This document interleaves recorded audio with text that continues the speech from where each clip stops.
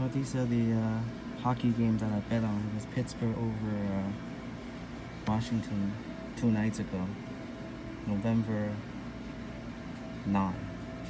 Yeah, and then this is yesterday, November 10. I have to wait till the day after. So this one pays $2.45. And then this one I haven't signed, same thing, I think, somewhere there. And this one's a different tickets.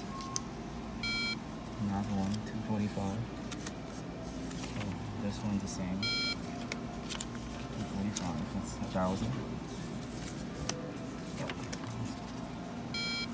Another tickets, $2.45. There's 5 tickets.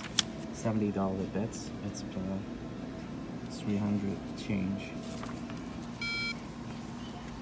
And then there's this one. Same thing. 300.